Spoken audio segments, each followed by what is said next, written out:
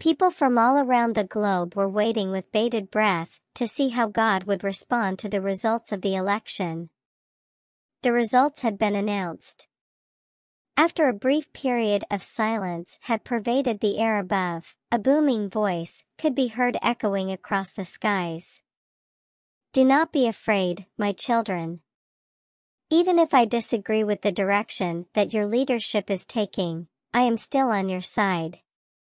It is important to keep in mind that the future of your nation and the whole planet does not depend on the actions of a single person. It is your combined efforts that will determine the course of the future." The voice of God was soothing, comforting, and wise all at the same time. All throughout the world, people reported feeling a wave of calm and optimism sweep over them. They were certain that since God was on their side, they could weather any storm that came their way. The election may have led to discord, but at that instant, everyone was brought together by the realization that they were not alone in their experience.